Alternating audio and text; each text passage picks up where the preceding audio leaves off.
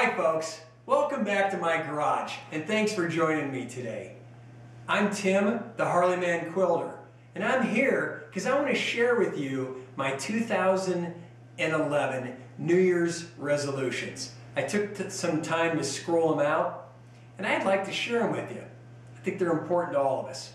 My 10th reason is I'm going to make it a point to make a label for every quilt that I make this coming new year. Tired of getting them mismarked and me failing to take proper credit for those that I am making. My 9th, I'm going to spend more time watching YouTube videos. I'm going to see for myself these things like the Rainbow Guy and Antoine Dobson. And you know what I really want to do? I want to make it so that Accuquilt itself has its own video with at least 100,000 viewers. Wouldn't that be pretty cool? My 8th resolution, I'm going to try something new. I'm going to reach out to that portfolio of good-looking dies from Accuquilt, grab some of the appliques, and I'm going to put them to use making things like, say, dogs for my beer coolers and beer koozies, maybe some sunbonnet shoes to be applied to my Harley saddlebags. We'll see. I guess the sky's the limit. My 7th resolution, I'm just going to finish projects. I really need to finish them. I have got a room full of UFOs that's got to get addressed. My 6th resolution, more me time. I spend all of my time with the ladies, the bikes, the bars, you know, that scene.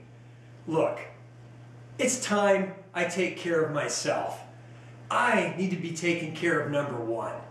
And I think I found some ways that I can do that. My 5th resolution, I'm going to volunteer to help others more. For example, I'm going to reach out to the local ladies' guilds and offer my services for demoing the Accuquilt line of products. I really think I can make a difference there. My 4th resolution, I need to tame myself. I'm telling you, tame myself from certain vices. And I think we all know by now what vices those are. Women and bikes. I need to back it down a little bit. And my 3rd resolution is, unlike the rest of America these days, who are stepping back, conserving and hoarding their cash, not me. For 2011, I'm going to reach out and I'm going to spend more. I'm going to personally try and jumpstart the economy, reaching out to gobble up as much fabrics as I can and to put them to work with my Accuquilt babies right here. Looking forward to that. Watch out, stores. Here I come. My 2nd resolution, I'm working to conquer fear. And that fear is the fear of the rotary cutting, miscut, mismeasurement, slice my finger off, whatever you want to call it, phobia. That's why these things are really special to me these days. And my number 1 resolution for 2011 is, which is very much the same as most of yours, is to focus on my diet. Now, in all honesty, I think that I've been looking pretty good, and I always have, but even I can afford to lose a little bit of the holiday poundage that I put on over the last 30 days. And as part of that, I can focus the same amount of time on the thin strippers, on the Accuquilt 1-inch strip cutter, the thin strips, with the projects that I've got planned for it.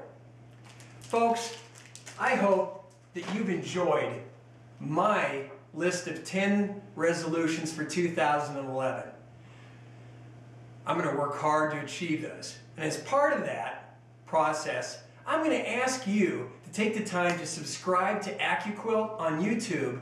And more importantly, I would like for you to share some of your favorite resolutions for next year in the comments section below. I thank you for the time, and let's look forward together to a great 2011.